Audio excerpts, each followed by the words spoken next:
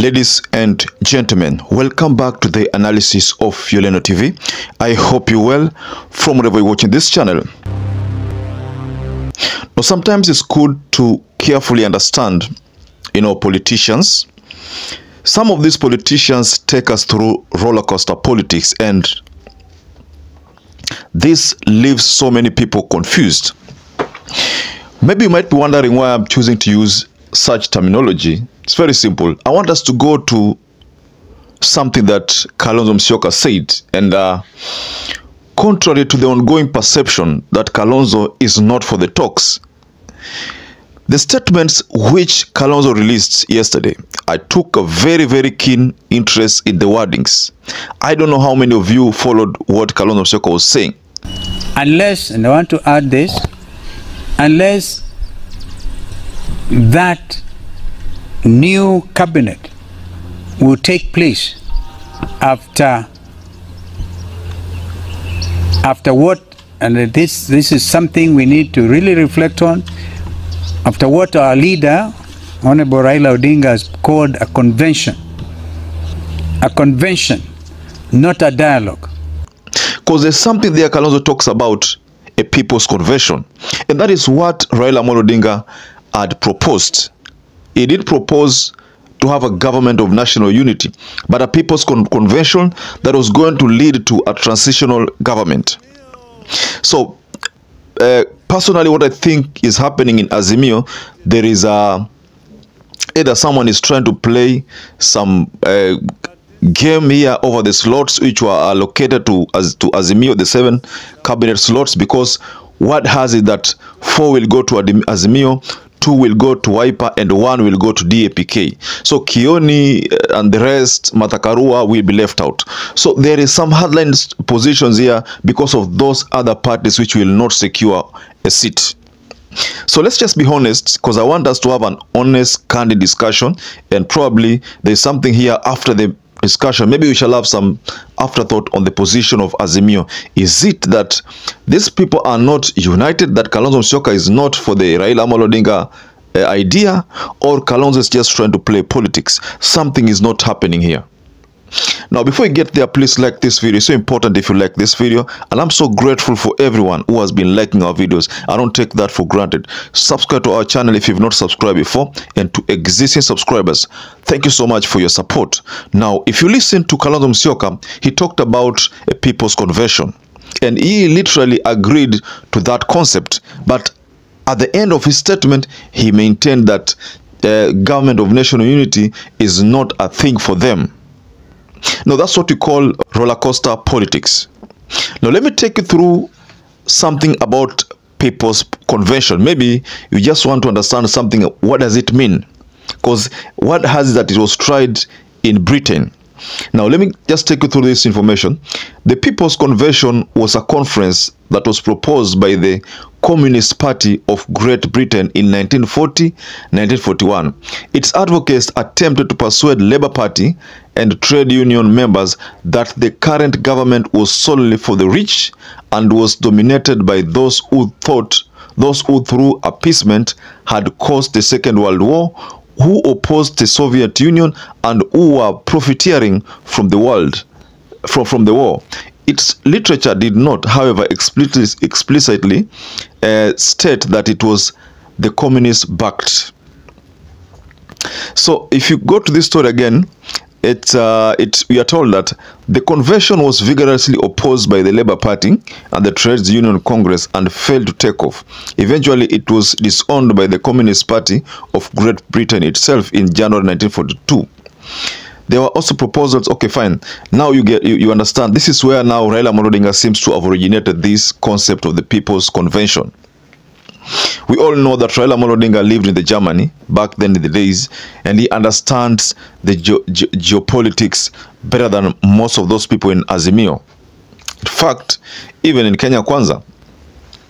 So let's go to the statement that KALONZO said.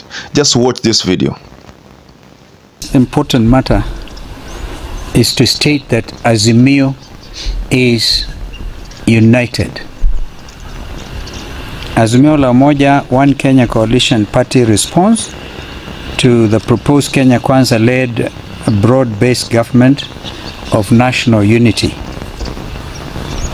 As Azimio constituent parties, we held our respective national executive council sessions to discuss the proposed Kenya Kwanza-led broad-based government of national unity. The Wiper Democratic Movement, Jubilee Party, DAP Kenya, Party of National Unity, PNU, NAC Kenya, and we want to add even ODM had their parliamentary group meeting at Jaramogi Oginga Odinga Foundation. We shall not join for the straightforward reason that such actions are betrayal of the ideology, values, and tenets of both our coalition party and our constituent parties. As long as the Kenya Kwanza regime remain in place, absolutely nothing will change. A cabinet reorganization and changing of office holders will only be cosmetic. Unless, and I want to add this, unless that new cabinet will take place after what, and this is something we need to really reflect on, after what our leader, Honorable Raila Odinga, has called a convention, not a dialogue. Following that convention, then there can be engagement with regard to interim arrangements of a government of national unity. And as transitional government of national unity, following resolutions of a convention. Number 3, should any of our members opt to join the proposed Kenya Kwanza-led broad-based government of national unity, we shall not be party to that decision. They will actually only be joined. Now, from that video, ladies and gentlemen, the first thing that Kalonzo talks about is that Azimio One Kenya Alliance is united.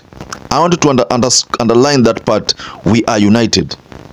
That is sending a signal there that what is being portrayed in the media is not what is really happening on the ground. We are united. I personally know the biggest reason why there is political feud in Azimio is because of the 7 slots. It's not that they don't want to have any discussion or any formation with Kenya Kwanza. They do. In fact, what they're trying to do is trying to convince the Gen Zs that we are still with you, but we don't want what Raila is proposing. But if you have this, we can take it. You know, this is just some kind of political game being played. Personally, that's what I understand by it. Kalonzo has been given 2 slots as swiper. ODM has taken the lion's share, 4 slots. And I understand Joe, Oparanya, they are part of them. And I think even Junet, you know. So, on the part of DEPICTING has been given 1 slot, and that is Eugene Wamalwa. But you see, Eugene Wamalwa seems to be saying, I don't want. But if you look at it very carefully, these people are for the slots. It's only that Martha Karua, the Kioni faction, Jubilee, then there is Wajakoya's party has not been allocated any. And then we have Mwangi wa Iria not also been taken care of. So these could be the reasons why there is that feud, because even in that press brief, Martha Karua was not spotted, Wajakoya was not spotted. I don't know whether Mwangi wa Iria was there, but you can just check from the video. I think he was also not there. That means those are the people who are not happy. Of course, Kenyans don't want a government of national unity. Kenyans don't want dialogue. But the proposal by Raila Amolo Odinga to have a people's convention and to ultimately have a transitional government that will last until 2027, probably, if that is the proposal, and then after that they can now make another move of unseating that transitional government completely. That will be via the ballot. And I think from the statement you've heard from Kalonzo Musyoka, that is the stand of Kalonzo Musyoka there. But though there is some kind of roller coaster here. Someone says no, and then somewhere there says, but it can be yes if this happens. It means Kalonzo Musyoka is still playing the cards of watermelon. I mean, those are that's the reference that he has always been given, the watermelon. So that is what I can pick from the statement of Kalonzo Musyoka. So personally, Kalonzo Musyoka is for the transitional government, and Kalonzo Musyoka has indirectly agreed with the Raila Amolo Odinga's points. So what do you think about the statement by Kalonzo Musyoka? Please just go below on the comment section and offer a reaction on that. Maybe if you agree, if you think Kalonzo Musyoka is agreeing with slowly agreeing with Raila Amolo Odinga, or you think Kalonzo Musyoka is just trying to play politics, just tell us below on the comment section there.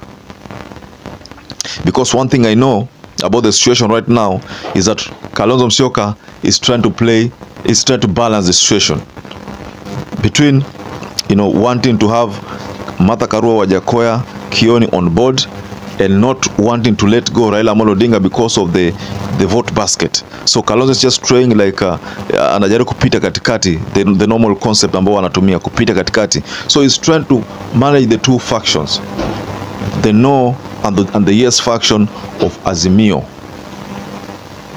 But that's not going to last for long, because eventually those people will also look at him from a different perspective and say, hata wewe sasa unatudanganya. I have seen Kioni's response, but I'll talk about it in the next video. But Kioni has also reacted to certain positions he took and certain positions that Raila Amolo Odinga took, and he has a very firm stand. So perhaps if you're watching this video and you're not subscribed, take 1 second and subscribe, like this video. Until we catch up again, stay safe and stay blessed.